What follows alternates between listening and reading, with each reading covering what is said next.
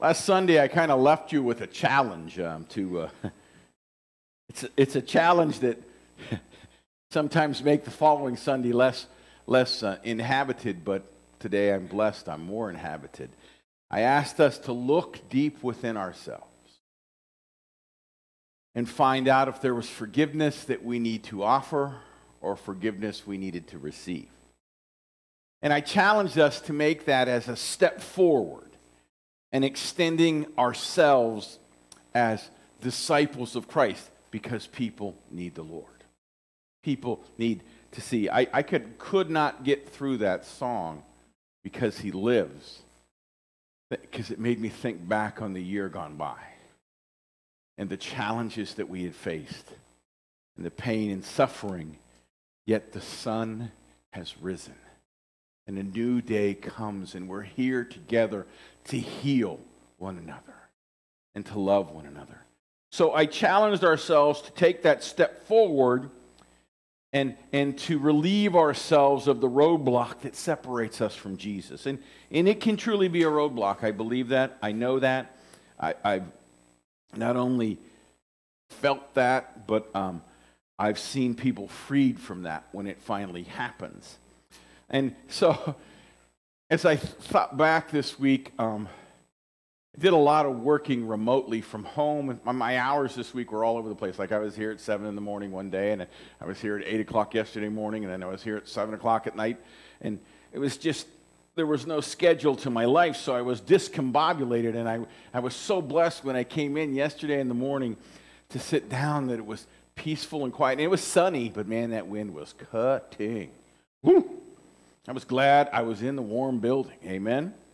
But this journey of self-evaluation, this journey of self-improvement, this journey of truth is so that we realize that because of Jesus, I'm forgiven, and because of Jesus, I must forgive.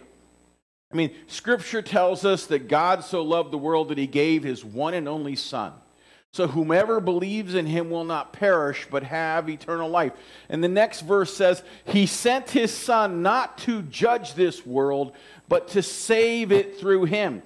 That means judging is not a part of our forte either. We're just to be the messengers and the living examples of God's love. Now, it's really easy to get caught up in judging. Amen? I mean, what would the TV shows have to do if it wasn't about judging one another and hurting one another? But as we approach Lent begins in less than 2 weeks. What a blessing it would be in our walk of faith if we were free to experience everything that God is offering in the life, death, crucifixion, and resurrection of Jesus Christ. If that roadblock, if those handcuffs, if those chains were gone. And so we've been pushing since Christmas to evaluate, even though Lent is a season of evaluation, enough so that we're freer and might find even more jewels and precious gifts. So this morning, the Scripture's called the other cheek, turn the other cheek, but I also call it the do's and don'ts of loving one another, because God's very specific in that. And I want to begin in the book of Genesis. We're starting at the very beginning. It's a very good place to start. That's about all I remember that song. Something with do, re, mi, but let's move on. Genesis 45. This is a story of Joseph. And if you remember Joseph, he was the smart kid. He was the one that was gifted with knowledge and well-spoken and a little more handsome than his brothers. And they didn't like that. So they sold him off into slavery. Figuring they'd never see him again, and they would be the stars of the family, and Daddy would be more proud of them. Well, didn't work that way, but we're going to find out why. So Joseph is gathered in Egypt with his brothers. They don't know who he is yet. And he says to them, "Well, I am Joseph." And he asked them, "Is my father alive?" But his brothers were speechless. They were stunned to realize that Joseph was standing there in front of them. "Please come closer," he asked. So they came closer, and he said to them, "Now, this is a man sold into slavery, pretty much given away to die so that he wouldn't bother my life anymore." And he says, "I am Joseph, your brother, whom you sold into slavery in Egypt. But don't be upset and don't be angry with yourselves." Man, is that like castor oil? A spoonful of sugar helps the medicine go down. "Don't be upset with yourselves for selling me to this place." Here it is. "For it was God who sent me here ahead of you to preserve your lives." Remember the analogy of turning lemons into lemonade? Wow. Joseph's not there to berate them. Joseph's not there to say, "Look what you have done." Joseph turns to God and said, "For it was God who sent me here ahead of you to preserve your lives. This famine that has ravaged the land for 2 years will last for 5 more years," he said. "And there will be neither plowing nor harvesting. For God has sent me ahead of you to keep you and your families alive and preserve many survivors. So it was God who sent me here, not you. And he alone is the one who made me an advisor to Pharaoh, the manager of his entire palace and the governor of all of Egypt." More lemonade. Now hurry back to my father and tell him, "This is what your son Joseph says." Imagine having to go home and tell Daddy, "Well, you know, Joe, he really didn't disappear and die. We kind of put him in jail in Egypt, and now he's the Pharaoh's right-hand man, and he wants us to move." I knew how my dad might have taken that. Yeah, that would have been as hard as anything. As Mom always say, "Just wait till your dad gets home." "God has made Joseph master over all the land of Egypt, so come to me immediately," he said. "For you can live in the region of Goshen, where you can be near me and all your children and grandchildren and your flocks and herds and everything that you own. And I will take care of you here. For there are still 5 years of famine ahead of us. Otherwise, you, your household, and all your animals will starve." Then Joseph kissed each of his brothers and wept for them. And after that, they began to talk freely with him. Wow. Forgiveness is healing. Forgiveness is love. When he kissed them, he freed them from the lies and the guilt. I was reading somewhere, it's so much harder to live a life through your history than to live the truth.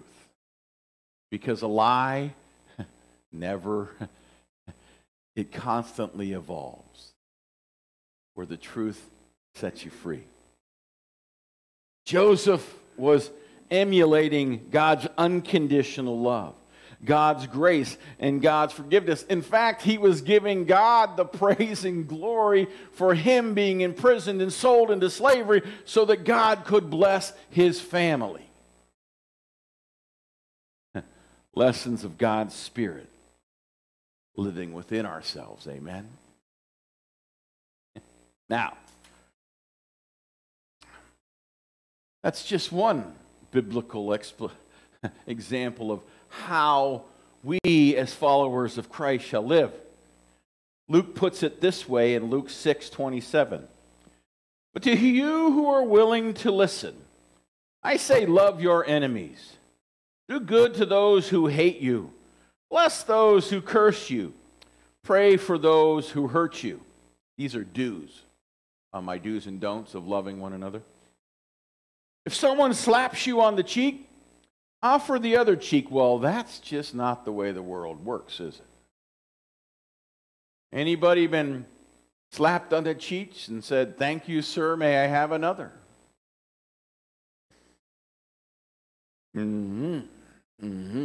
If someone demands your coat, give them to them and offer him your shirt also. Give to anyone who asks, and when things are taken away from you, don't try to get them back. Do to others as you would like them to do unto you. For if you love only those who love you, why should you get credit for that? Even sinners love those who love them. And if you do good only to those who do good to you, why should you get credit for that? For even sinners do that much. And if you lend money only to those you know will repay you, why should you get credit? For even sinners will lend other sinners if they know they'll get a full return.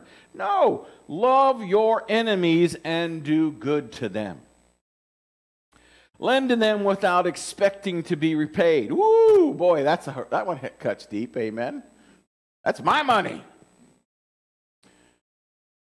Then your reward from heaven will be very great, and you will be truly acting as a child of the Most High, for He is kind to those who are unthankful. He is kind to those who are unthankful and wicked.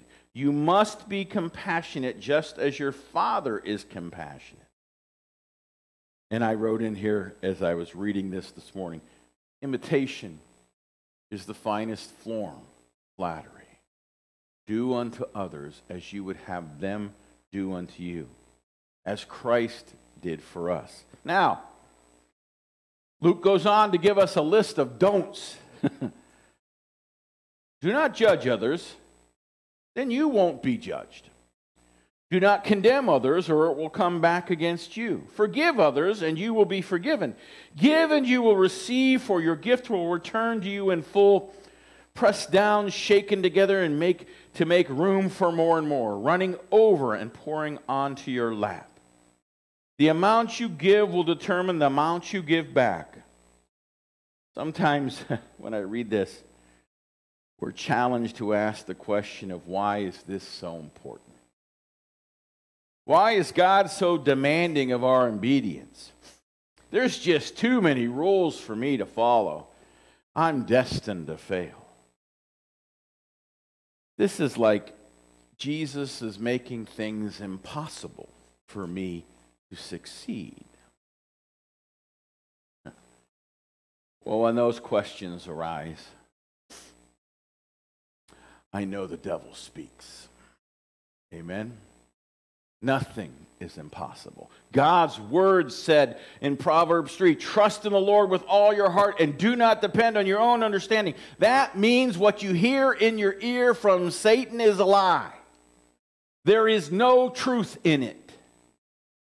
Throw it out in the trash. Seek his will in all you will do, and he will show you the path to take. Remember the flashlight example yesterday?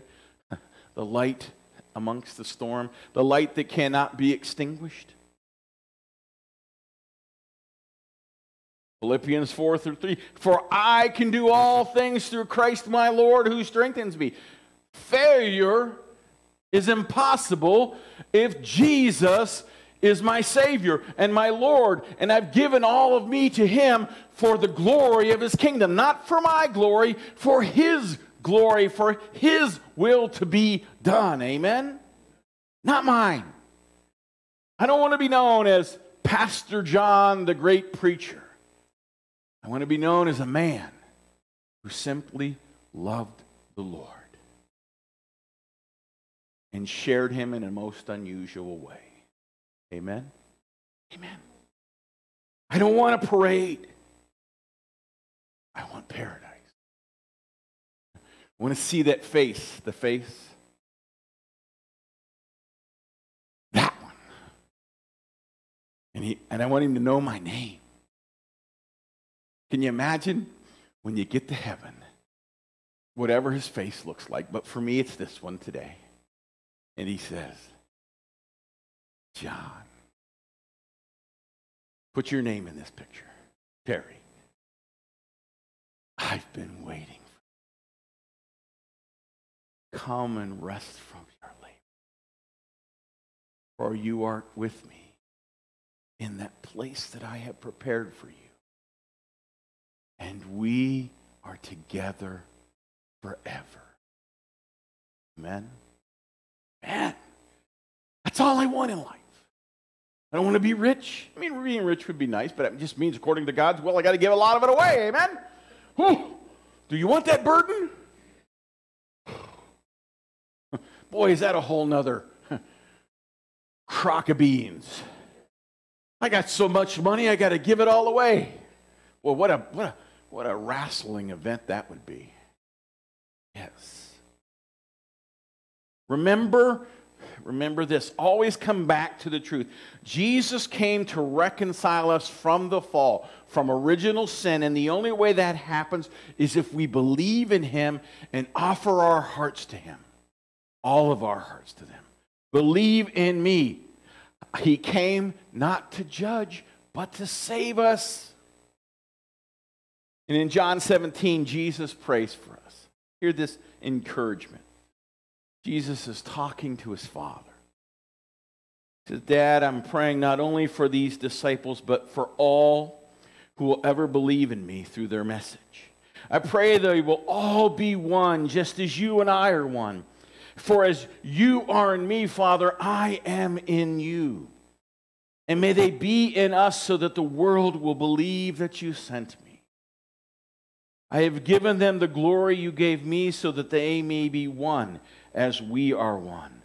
I am in them and you are in me.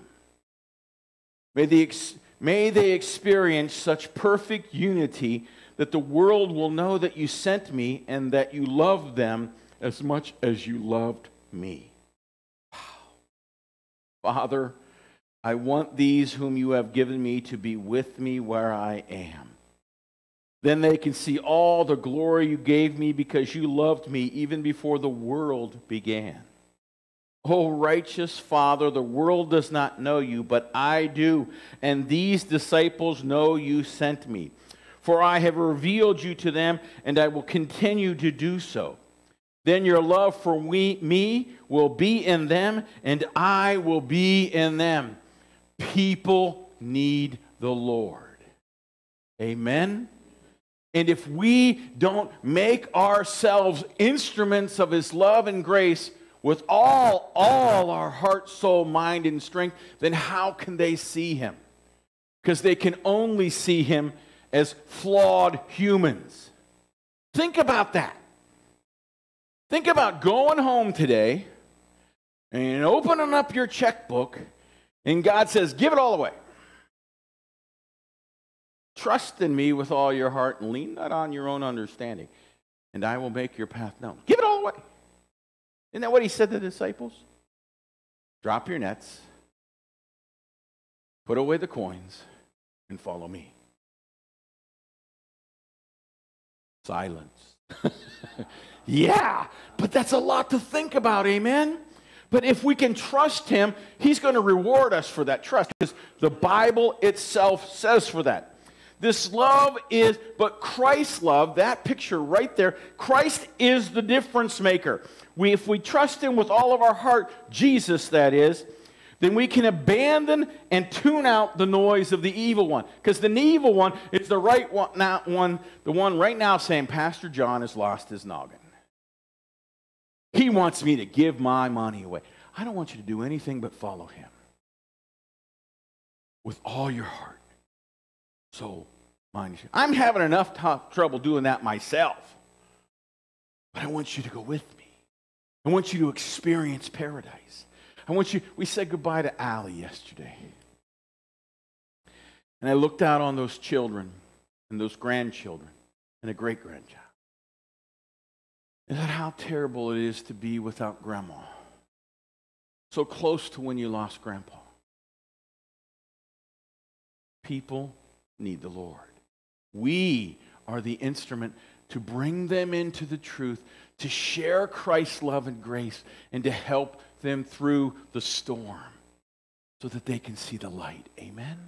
This is only possible if Christ is in us and we are in him. We have to embrace the change that makes us different from the world. Has anybody noticed what COVID has freed? Drive-through lines aren't for fast service anymore. They're just another way to get your food. And it's like a roll of the dice if you're really going to get what you ordered, because I'm out of this and I'm out of that and I don't. You know what, God forgive me, Arby's, but find someone to get you a good milkshake machine. Because every time I go, it's broken. I'm supposed to love my Jamocha shake, but I can never get it because the machine's down. Well, buy a new machine. Oh, see how easy the noise can get us off track? See how easy I'm worried about a milkshake, for God's sake, and nothing else. Take your eyes off the prize and you get lost in the dark. Amen? Amen. There's going to be whenever Megan sells her house, there's going to be a plumber who hates my guts. Number one, I'm 6'1" and 300 plus pounds, and I was not made to crawl into vanity. Amen? Yes. Don't even envision that. But they bought this beautiful vanity. It got a great deal on it. One piece, seamless, gorgeous on the top. But when you flip it over to put the drain in it, it was like salt. How are you supposed to get the seal to seal on a basis like this? So, trust in the Lord with all my heart. I put it together, turn on the water, it leaks. Take it apart, put it together, turn on the water, it leaks. Take it apart. God invented Loctite marine grade caulk and sealant. Squeeze a little of that in there, put it together, it don't leak anymore. It may never come apart again, but I'm going to be long gone and in paradise for somebody's got to change that trap. Amen? Yes. Yes. Free at last, free at last. The stinky drain no longer drips. Free at last. But what I want us to remember, gosh, I went down the rabbit hole on that one, is that face. Larry's probably the only one who realizes this, but I come here about 8 o'clock on Sunday morning, and I turn on the lights, and I make our coffee, and I make sure the teapot's turned on. Then I put that picture on the screen, and I sat right in your seat, Nancy. I sat in your seat. I did. And we talk. We talk about, oh, Lord, what do you want me to tell them today? You know how, Lord, I go down the rabbit hole and I get lost. And he says, that's why I picked you, John. You can tell a story. And eventually you get there. So, our victory then only comes in who? Yes. Play the video, please. Imagine that. I saved the video almost to the end of the service.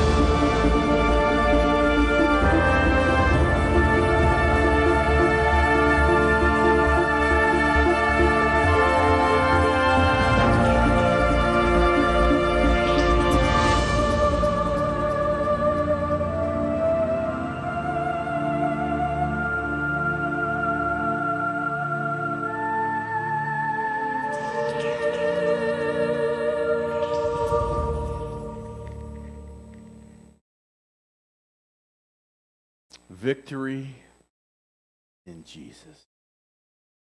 Now, God knows everything. And he knows that was a lot to ask us. So Paul wrote this letter to the church in Corinth, and in chapter 15, he wrote the chapter on the resurrection of the body.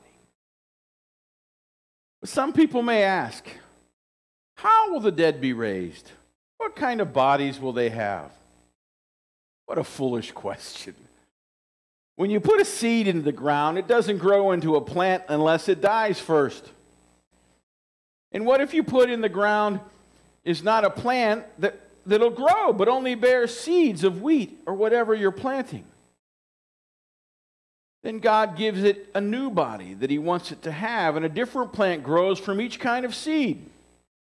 It's the same way with the resurrection of the dead. Our earthly bodies are planted into the ground when they die, but they will be raised to life forever. Our bodies are buried in brokenness, but they will be raised in glory. They are buried in weakness, but they will be raised in strength. They are buried as natural human bodies, but they will be raised as spiritual bodies. For just as there are natural bodies, there are spiritual bodies. The scripture tells us the first man, Adam, became a living person. But the last Adam, that is Christ, is the life-giving spirit. What comes first is the natural body, then the spiritual body comes later. Adam, the first man, was made from the dust of the earth, while Christ, the second man, came from heaven, from God. Earthly people are like earthly men, and heavenly people are like the heavenly man, Jesus Christ. Just as we are now like earthly men and women, we will someday be like the heavenly men and women in Christ. What I'm saying, dear brothers and sisters, is that our physical bodies cannot inherit the kingdom of God. These are the dying bodies that cannot inherit what will last forever. That's good news. This old body that I've been dragging around trying to fit in vanities, with screws and plates and stitches and scars and arthritis everywhere, is gone. When Jesus calls me home, I'm spiritually alive in him. Remember the heart we talked about last week? Have you looked at it? Have you found the angel wings in there? That's what's tomorrow is promised in Jesus. Because we become new persons in Christ, new men and women in Christ. A transformation happens that changes us from this world to his world. Therefore, if anyone is in Christ, they are a new creature, for the old is passed away, and behold, all things become new. That's 2 Corinthians. They didn't get it in the first letter, so we wrote them a second one. Amen? That's just like being a witness for Christ. Tell them over and over again how Jesus saved you, and live your life out loud in that saved and transformed body, and no one can resist God's glory and God's presence in you. In you. Klaus, last week, or no, last month, you got almost a month, right? He'd send me pictures of him sitting on the beach, having a glass of wine, saying, "This is my kind of communion." Well, that's just not nice. That was when we were 3 feet deep in the blizzard. And the lights went out on you. It just got dark back there. Oh, yep, see. But because of Jesus, Klaus, we're alive, amen. The light came back, yes. And that's the joy, the excitement that we have to take forward. We're having a pancake dinner in 10 days. Come and rejoice. Come and be happy. Come and show the world that Otterbein didn't die with COVID. No, it's alive and well because Jesus Christ is here in all of us. Amen? And he's waiting to get out. I was looking at the calendar this morning. I was having moments. I was thinking, when do I pick our first outside worship? You know, if it's Shrove Tuesday, then it's Ash Wednesday, and then comes Resurrection Sunday, then comes Mother's Day. We got to get outside. We got to get happy and make noise. We got to beep our horns for the neighbors to know that Jesus is alive. Was that you, Susie? I knew that was you. Praise the Lord. We are a new man, woman, and child because of the blood of Jesus. The old is gone and we are made new, and we shall rejoice and be glad in it. For this is the day that the Lord has made. Amen? Let's stand together and sing our closing hymn.